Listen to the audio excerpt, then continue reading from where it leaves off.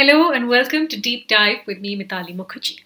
Pandit Jawaharlal Nehru, India's longest serving and first Prime Minister, and also perhaps an individual who has been greatly debated and discussed both through his life and in his afterlife. In their book, Nehru, The Debates That Defined India, the two authors, Tripurdaman Singh and Adeel Hussain, look at what may be up until now unknown facets of the Prime Minister and how the personality might have impacted policy. The book is divided into four parts and takes on four crucial issues ranging from freedom of speech to religion to foreign policy, and really lays out a map of his conversation with four outstanding leaders of the time to portray what might have been and what is today the state of India and the state of India's democracy. Both the authors join me now to talk about some of the scratchy bits in the conversations and, of course, the parts that stood out for them when they started writing this. Gentlemen, thank you both so much for joining in, and congratulations on your book. It's raising quite a bit of debate, as I can see. But let me start by asking the two of you, or if only one of you wants to answer this, why you felt the need to write a book or another book about Nehru. There's just been so much talk, I think, especially since 2014, about this particular Prime Minister. So I was a bit intrigued about why you chose to tell the story again. No, I think you're absolutely right. There has been a lot of debate, especially since 2014, and that's one of the major reasons why we wrote this book. Is because a lot of what Nehru's ideas were and a lot of what Nehru really was as a man has been covered up by interlocutors and interpreters over, especially over the in the last 5 to 6 years, and it really, in a way, serves to obfuscate, more than reveal.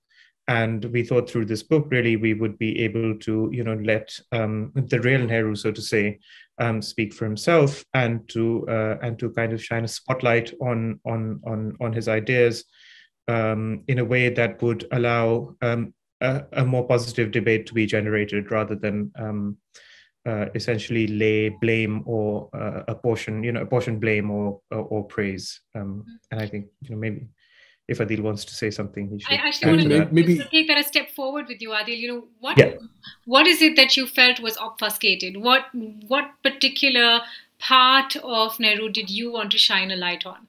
Okay, so, well, many things. So what I wanted to say before what I wanted to say initially was that if we look at many of the things that are happening in India right now, be it debates around citizenship, be it communal tensions that are sort of coming up again, being questions on ownership, who owns sacred properties, etc. So many of that stuff goes back to debates that Nehru was already fighting in the 1920s, 30s, 40s, and then all the way up to his prime ministership. And what has happened is that Nehru has become a bit of a playball that you just use in order to make specific arguments, right? Regardless of where you stand politically, he's been instrumentalized in many ways. And what we try to do with this book is really invite people to revisit those debates. We give brief introductions on the historical context in order to give people a clue on what was happening at the time. And then we leave them very much with the primary material that they can read and then form their own opinions. And that's really what the important thing is, and that sets this book apart, is that it allows you to form your own opinion. So this is not some kind of partisan framing of Nehru in a specific way, but Nehru gets to speak himself directly, and then people can draw the own relevance that they see for our time today.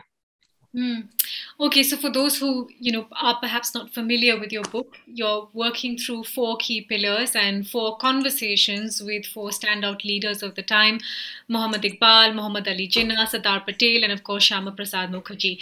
Let me ask you both, as you went through the material and you studied these interactions, which one, in terms of the tone and tenor, was the most surprising to you when you started looking at it in more granular detail? Tripurdaman, maybe I could start with you on that.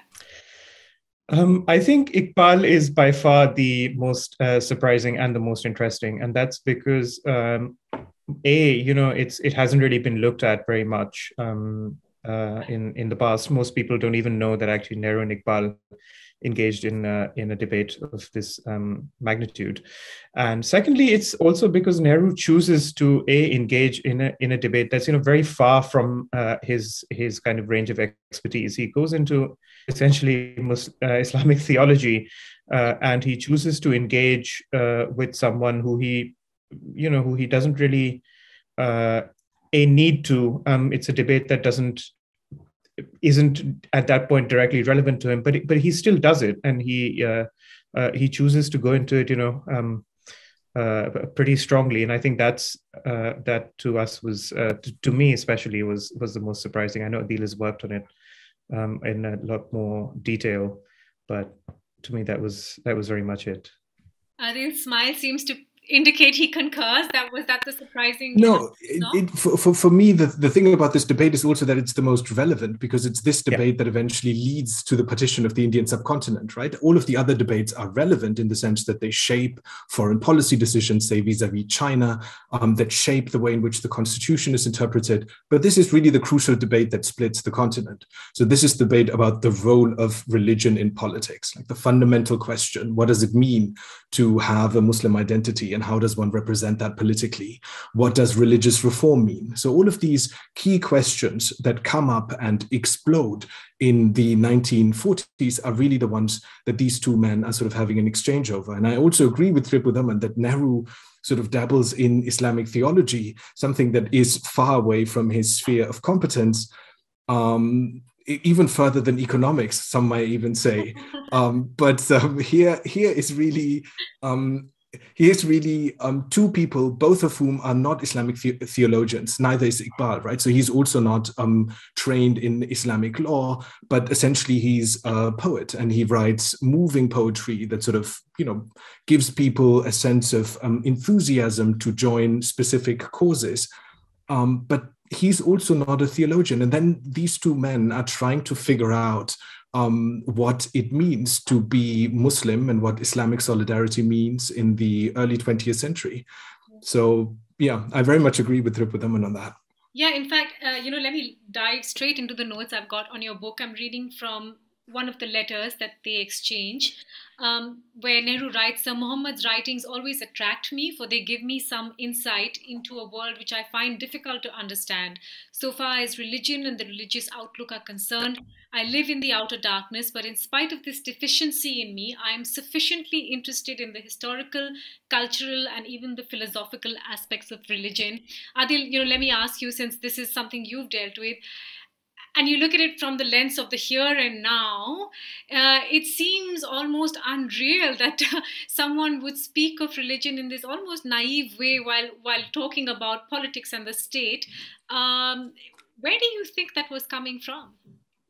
I mean, the confidence that Nehru has definitely comes from his upbringing, right? So he's born into this dynastic sort of legacy. His father was already a president of the Congress Party. He attends elite schools. So I do think it's a very masculine, early 20th century male confidence that he has. So whatever the sphere is, he can sort of barge in and ask the most critical questions, and sort of also be in a position that he wants the other person to explain it to him, right? So when he's addressing Iqbal, he's saying that this is what I think, but you can correct me. And then Iqbal answers, and then he says like, well, you haven't really corrected me because my opinion is fully formed, right? So this type of confidence, I do think, is a very early 20th century elite confidence that Nehru depicts. The other thing is that Nehru did have a very wide interest in things. So his interests, so he may not have acquired a great amount of depth in any one particular field, but he was interested in history.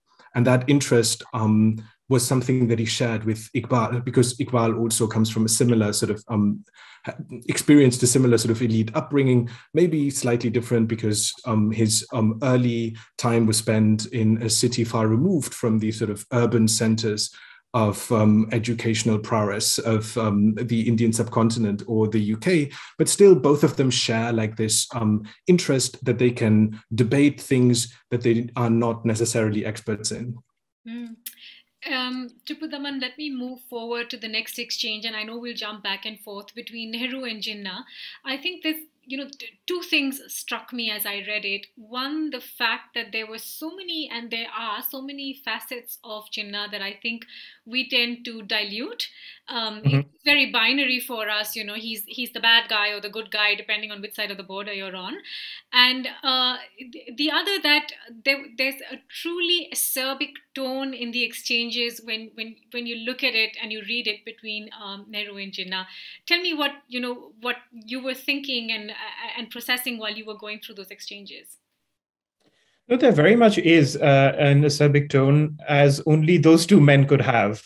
As Lord Wavell used to joke, and he wrote quite extensively in his diary about how different things would have been if only someone apart from Nehru and Jinnah could have negotiated the whole issue. So this is there. They tend to rile each other up, and I think you can understand where Jinnah is coming from, because the period is, well, he's seen the sort of failure of the Western experiment with democracy in Europe in the 1920s and its sort of descent towards fascism. He's seen the horrors of the First World War. He is also, one must remember, a contemporary of Nehru Seniors. He's much older than Nehru. He's much more established than Nehru. He doesn't really see any need at that point to take Nehru too seriously, because for him, Nehru is a bit of an upstart with no real credentials, no qualifications, no substantial achievement to his name. And then after that, you have the kind of disastrous experiment in UP where they try and form a coalition. Maulana Azad sort of leads that effort, and then Nehru really torpedoes it by saying, if the League wants a coalition, they should just join the Congress. So having seen that and having kind of misgivings anyway about how democracy would stack up in India, where you would have a permanent majority and a permanent minority defined by religion, you can understand where Jinnah is coming from. And for Nehru, as Adeel said, there's the kind of 20th century masculinity, but there's also a sense of coming from an elite background where he feels comfortable enough to write to someone who's his father's contemporary and already a major established leader, and says, explain your position to me and tell me what you want. And in your previous letter, in point number 5, you haven't I don't understand this, and in point number 7 you say this, so it's a very kind of, he gets into a very almost lawyer-like mode, which is what we normally associate with Jinnah. So it kind of exposes the two of them in a very interesting way. Yeah. In fact, as a follow-up to that, you've written about how he responded and reacted to the Nehru report, where he, really made a strong point about how there needed to be a constitutional safeguard in terms of minority representation, especially in the parliamentary process. But it wasn't just Nehru, right? He was facing a lot of pushback from pretty much everyone at that point. What does that indicate to you, Tripurdaman, about what the mood was at that point towards Nehru? Was he very much seen as the leader who was taking the strong calls, and hence there was a lot of people backing them? Because this, when you read this, it almost seems like a not unreasonable ask. And as you said, perhaps things could have been sorted out differently if it weren't these two individuals in the room. No, completely true. And also, it's important to remember that at this point, that there's the looming figure of Gandhi, and we often tend to forget that that all of these relationships often tended to be almost trilateral in a sort of unstated way, because Gandhi loomed very large over all of them. And for Jinnah, Gandhi had really, in some senses, taken the Congress away from him. He was the rising star. He was the one being groomed by people like Gokhale, etc. So for him, Gandhi has taken the Congress away from him. And for Nehru is very much Gandhi's protege. That's part and parcel of what makes him a powerful figure in the Congress. He never really acquires. He doesn't acquire unchallenged power until the early 1950s. So at this point, he he has to. That's the reason that he has to engage with all of these people, because you don't see this kind of engagement post 1952 once he's won his huge majority and kind of pushed out all his challenges. They're either dead or they're out of the Congress. That would really be what I'd say to that. Yeah. Adil, in fact, you all have pointed out that in this intellectual combat, as you called it, he did not even spare Mahatma Gandhi, although he shied away from open confrontation. What strains do you see of that, and how tense did it get? I mean, between Nehru and Gandhi, I mean, the thing is, Gandhi is really the figure who heaves Nehru in a position that he is seen by other people to possess leadership potential. So if it wasn't for Gandhi's handpicking of Nehru and trusting him in order to represent the Congress party and, do negotiations on behalf of the Congress party, Nehru wouldn't have had like the majority of the party behind him. So there's a strong element where Nehru is constantly aware that he requires Gandhi, despite Gandhi's antics at times where they go against Nehru's own interest. And these things we see in a multitude of historical moments. So we see it, for instance, when Nehru is trying to negotiate a specific position and then has to double check it with Gandhi, and then Gandhi puts his foot down, and then Nehru is sort of caught in the middle. The other thing, which is, I do think, crucial in order to sort of decipher their relationship, is that the same mechanism that Nehru uses in order to endear himself to Gandhi is the method that doesn't work with Nehru. So when that doesn't work with Jinnah. So when Nehru writes to Jinnah and says, like, I'm your student, please explain to me your position. And, I'm then going to sort of look at it and study it very carefully. Then Jinnah reacts to it and goes like, why don't you pick up any newspaper and read what's happened in the past 10 years, and then you will understand Hindu-Muslim conflict.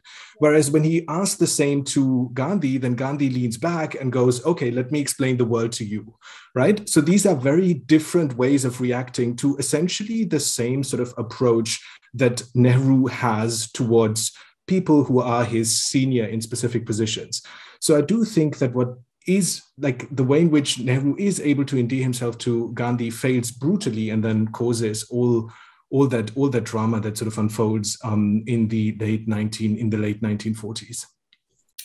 Yeah, I think one of those lines saying, I have examined the so-called communal question, I think that really indicates, the way he went about his communication. Adeel, the one which is really front and center right now is his equation with Sardar Patel. I think that's the one that gets debated the most. That's the one that gets sort of pulled to this side or that of the conversation as one chooses. What was your big takeaway of this situation? Because for some people, it's, yes, they had differences, but oh, they were so respectful and they were such a great team. And the other was that Sardar Patel never got his due. He never got to do what he actually wanted.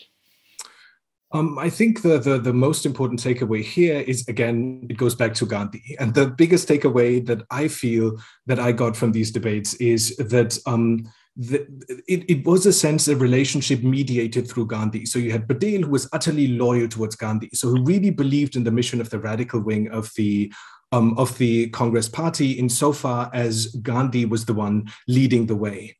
And once, like, it would have been interesting how their relationship would have developed if Patel would have lived longer, because we have Gandhi, who dies very soon after partition, and then Patel, who follows a year later. So it would have been really interesting to see how Patel would have handled and managed his relationship with Nehru if it wasn't for the constant interventions of Gandhi, who told him that, he's my handpicked guy, so, be nice to him.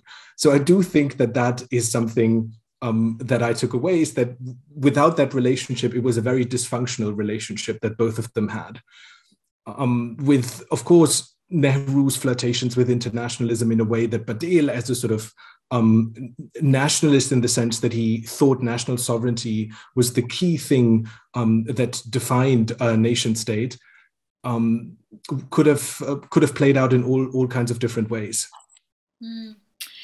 Tripurdaman, I was, one of the letters that Sardar Patel writes struck me because it was almost like somebody was talking about the situation as it stands now, where he said, I have tried to peruse this correspondence with regards to the Chinese government, but I regret to say that neither of them comes out well as a result of this study. The Chinese government have tried to delude us, I beg your pardon, by professions of peaceful intentions. Is it almost like history looping itself over again when you look at that correspondence, when you look at the missteps that occurred at that point to the here and now? I think there are parallels, but I know I'm pushing you into tricky territory. There are parallels, but we do have to be careful, because what was happening then was that there was a very strong, there was a practical component at one point. So there were limitations to the material strength that India had, that it could bring to bear against the Chinese, which still exist. But there were also ideological limitations. So a lot of what went on had to do with Nehru's own sort of commitment to socialist internationalism, to being seen to be a kind of global anti-colonial leader, and the use, I guess, of Nehru's larger-than-life stature as a kind of substitute for the material constraints that India faced.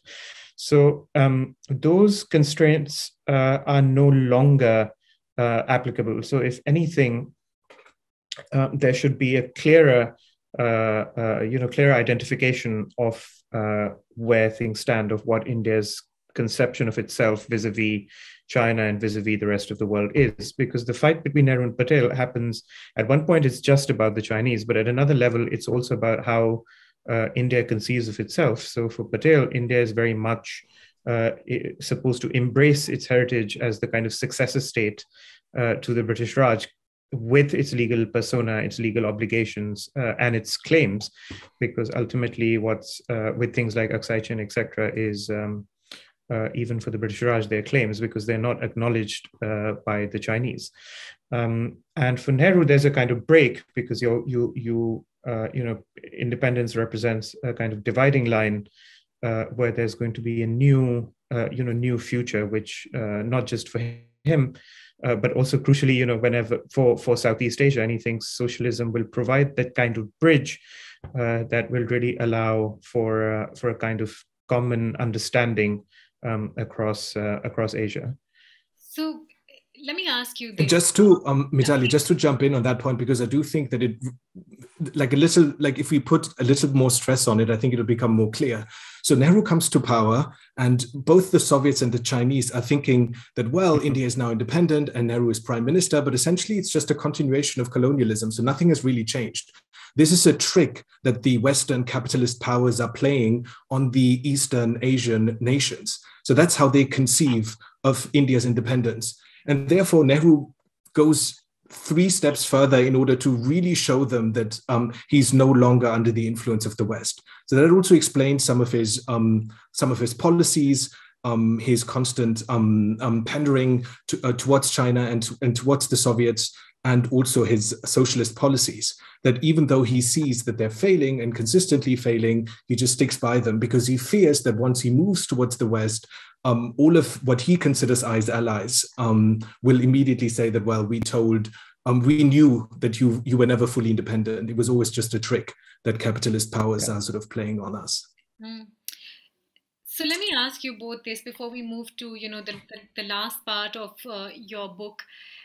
I know that the stress for you is to talk about how there was this much open debate and dialogue between leaders of the time, which is sorely lacking at this point in time. But did you get the sense that, regardless of the quality of debate, Nehru was getting the upper hand to the detriment of the country, whether it was foreign policy or whether it was discussing, the importance of religion or representation?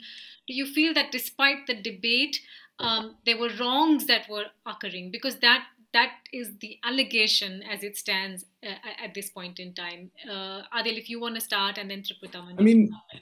Look, the allegation is of course true, but what I really like to do when I when I compare Nehru and his relationship with the constitution, Nehru and his interventions into free speech, freedom of expressions, and all of these things, is to pit him against other nationalist leaders who brought their countries out of the shackles of colonialism.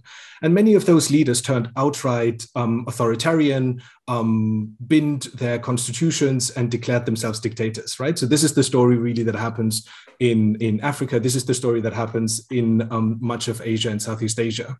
So Nehru's clamping down on specific things, I always think we should read in that sort of broader context. And in that broader context, he's faring fairly well, right? Because he did curb freedoms, and he didn't live up to the sort of high level that the Constitution promised. But at the same time, he also didn't fall into the same pits as other leaders did, especially the anti-colonial heroes and nationalist leaders that all these countries have. So I do think that if we read it from that perspective, Nehru did okay-ish regarding the preserving of the constitutional purity. Tripurdaman, for you?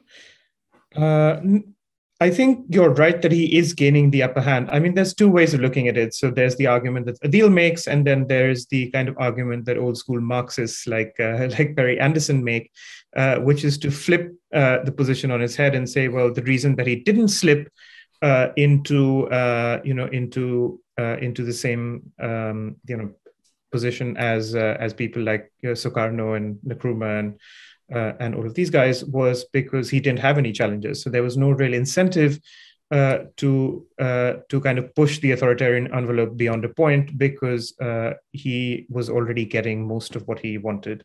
And plus the kind of his position as a democratic leader, etc., were crucial to his global stature, which he would not have had if he had decided to bend the constitution and become dictator for life, which he could easily have done. And it's a big plus point in his favor that he didn't. But when you say that he kind of gains the upper hand in debates, he does, but that's also part and parcel of why these debates happen, because he's conscious that he has to, in a way, like, at some point, at one level, they're just discussing a kind of philosophical or ideological position, but at another, this is also a public performance, and it's a public performance to stake out their position, to mark out their territory, and to build political alliances. And in this, Nehru turns out to be a very, very good political player, because he manages in a way to maintain working relationships across with Gandhi's support. Gandhi is very much essential to it, and he's very good at using Gandhi's support for that. If you compare Nehru with someone like Bose, for example, who's just completely unable to manage working relationships with the Congress right. So actually, while people often say, yes, Gandhi had Bose kicked out and so on and so forth, which he did, but Bose was also completely unable to manage his own personal relationships with other Congress figures, especially those not in the radical faction.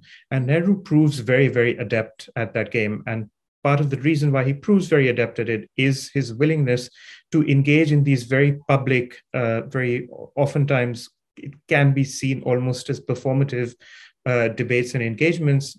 And they really kind of help cement that position. So let me come to the last conversation, which I think is really something we're all living through right now in India, which is around the constitution and how far you can push the envelope. But I think what I found interesting in what you all wrote is when you profile both Nehru and Mookerjee, and you talk about the position that Nehru articulated, the curbing of civil liberties, including free speech in pursuit of a progressive and socialist government agenda, actually belies his current genteel liberal image, whereas Mukherjee's passionate defense of individual liberty and constitutional morality, etc., is a far cry from the kind of, not caricature for lack of a better word, but the aura that's been built around him. Are you struck by that? The way they have both been sort of pushed into these two silos, which was clearly not the case. Very much so, very much so. And not only that's one of the reasons why we wrote this book. Is this is again interpreters and interlocutors often use them as fronts to kind of make a normative point, which is what we didn't want to do, and this really typifies what we argue in the introduction, in that these people often had first they were complex individuals, but also their ideas have really not often been represented in a very kind of fair way, and this is one of them. Mookerjee, for example. Of course, you read the arguments that he presented in his speech in this book. But apart from that, Mookerjee was also president of the All India Civil Liberties Conference, a kind of a leading proponent of opposition to the First Amendment, which he carried on for a long time, and a leading proponent also of getting rid of sedition from the statute books, of kind of really articulating a kind of very classical liberal position, not out of the old Whig playbook almost. And Nehru, in a way, articulates something that's, as Adeel would remember, our old Professor Chris Bailey would always say Nehru was a communitarian liberal, which is that he was a communitarian first. And liberalism came a kind of very far second to it. So if anything, the modern Indian liberal owes much more to the tradition that S.V. Mookerjee represented, and others. There was a whole host of Indian liberals, Kunzru, Sapru, Zafarullah Khan, and so on. And that is the true Indian liberal tradition. The Indian liberal tradition really doesn't draw on Nehruvianism, because Nehruvianism was anything but classical liberalism. Yeah. Adeel, what stood out in this interaction for you? I mean, TDS has summarized all of the points, so there's very, very little to add, but maybe just like a little bit in defense of Nehru is that the big problem that Nehru saw facing India was poverty, right? And he thought he had a solution in order to alleviate poverty, and that solution was socialism. So once he had that answer, then everything else became secondary, right? So in the classic liberal rights that we have, the classic constitutionalism didn't really play the same role when he, in his mind, had formed the opinion that in order to get rid of poverty and push 90% of the Indian population out of abject poverty, he had to, make these sort of radical transformations. Then everything else didn't really matter that much to him anymore. Mm. And we can say about it what we want, like, did it work? Did it not work? I think it didn't work. Some people may think it did, but essentially it explains why Nehru's liberalism isn't easily captured. Okay. No, and just to jump in for a quick minute, to be perfectly fair to Nehru, he also doesn't hide it. He says it openly.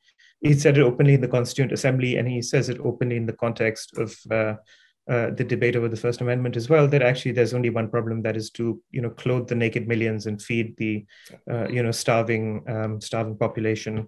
And to him, that is the true purpose of the Constitution. So the Constitution, even when it was formed, has this inherent tension between is it a vehicle for the social revolution that Nehru has in mind, or is it a vehicle for the protection of liberty and freedom?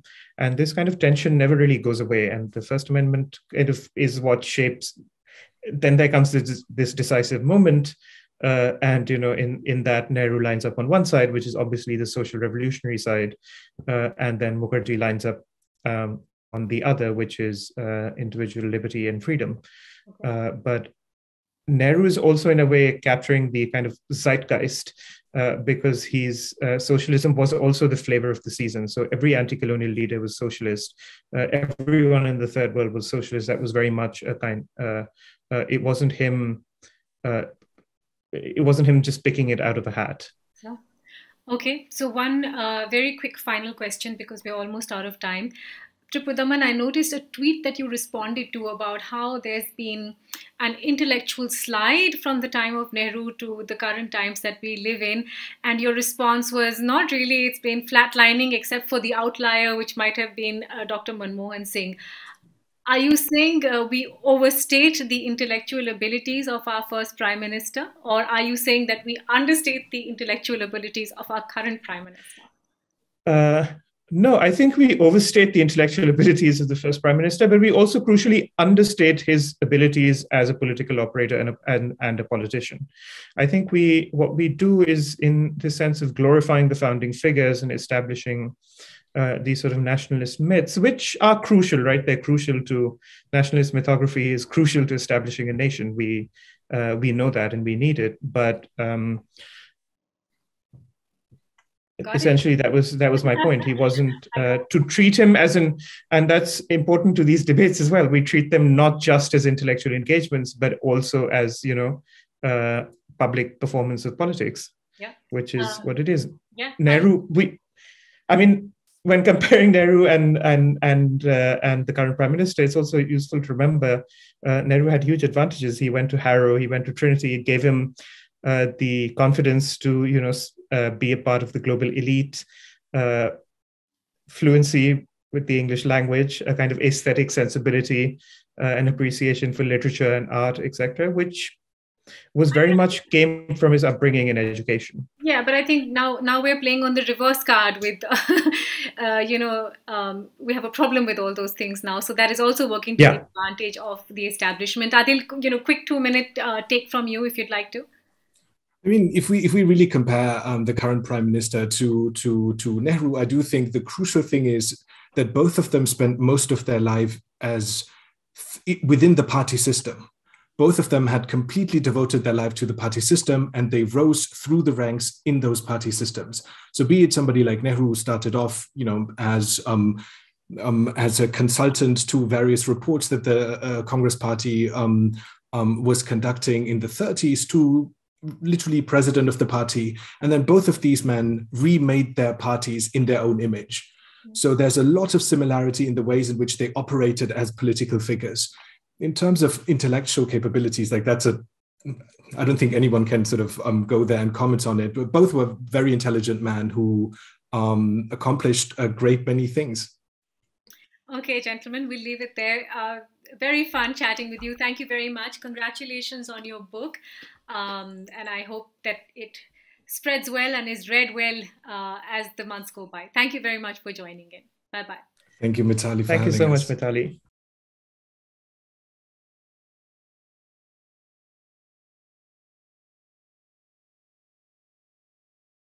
Get a sneak peek of exclusive content before everyone else for channel members only.